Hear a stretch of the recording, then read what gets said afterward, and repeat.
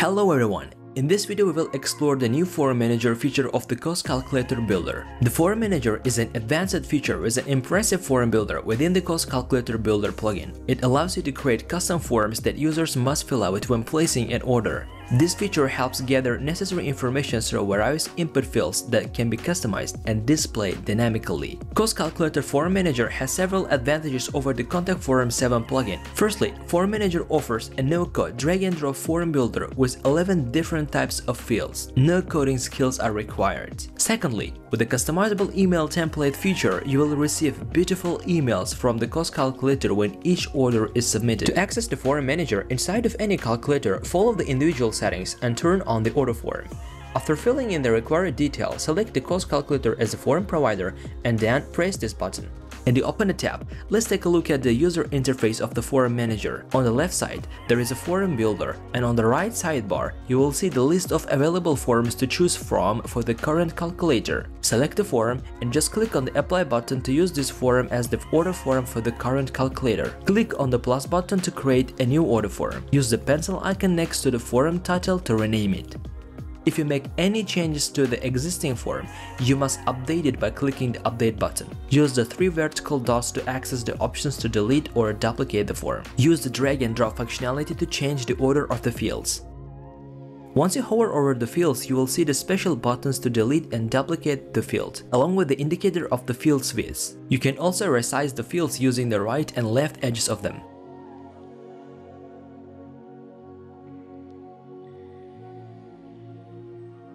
Now let's explore the different fields and their settings. As I mentioned earlier, there are 11 available fields to build order forms. On the right sidebar, you will find the settings for the selected field, which vary depending on the field. Write the label for the field and provide a placeholder for it. In addition to the previous method to change the width of the form, you can also adjust it here. The form's total width is divided into 12 equal parts, and you can select the field widths relative to these divisions. The available options range from col 4 to col 12. For instance, col 12 represents the full width, while col 6 represents half width, and so on. In the settings for any field, you will find a small toggle button marked with an asterisk. This button allows you to make the field required, ensuring that users cannot submit the form without completing it. Now we are exploring the name field, which is designed to collect the user's full or first name. Let's look at the email field. The email field captures the user's email address, which is crucial for ongoing communication, such as sending confirmation messages, follow-ups, or promotional offers. The email confirmation setting adds an additional email field to ensure that both email entries match. If this option is enabled, you will get one more setting, the position. This allows you to adjust the placement of the 2 email fields, either right or bottom. You cannot create an order form without an email field, as it is the primary means of communication. If you add multiple email fields, you can change the primary mean of communication to one of them.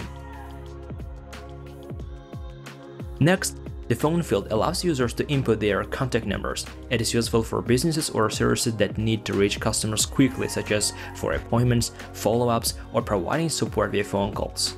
The input text box field is a versatile input for collecting brief pieces of information such as a first name, city, or title. It is helpful when only a small amount of data is needed in a response to a specific question. So there is only one new setting, which is a character limit. It specifies the maximum number of characters a user can enter in the field. The text area provides a larger, multi-line input space for users to provide more detailed information such as feedback, comments, or descriptions. It is useful for collecting longer responses that go beyond the limitations of a single-line text field. The number field is specifically designed for entering numeric values. It is useful when collecting data like quantities, pricing, or any other numeric information that is relevant to the form's purpose. And here are the selection fields that let you choose one or multiple options from a set of predefined choices. The dropdown presents users with a list of options to choose from, making it perfect for selecting specific category, product, or service. Just write down the labels for the options here. Use the drag and drop functionality to reorder the options and the X button to remove them. The radio field allows users to select one option from multiple choices, ensuring they can only choose a single, mutually exclusive answer. This field is ideal for binary choices or questions where only one response is needed, such as selecting a gender or yes/no questions. There are horizontal and vertical styles for it. The checkbox field enables users to select multiple options from a list, offering flexibility when more than one choice can apply, such as selecting interests, features, or preferences. Formatted text field provides a static text block for including instructions or additional information on the form.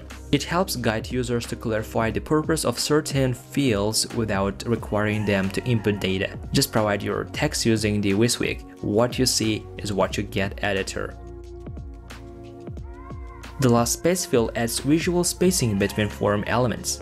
This helps improve the layout and readability of the form, ensuring that fields are neatly organized and easy to navigate.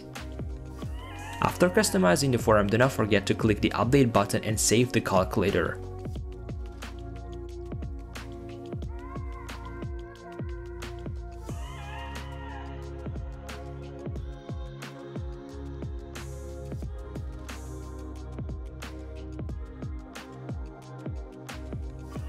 These fields together provide a comprehensive toolkit for building forms that collect a wide range of information from users in an intuitive and user-friendly way.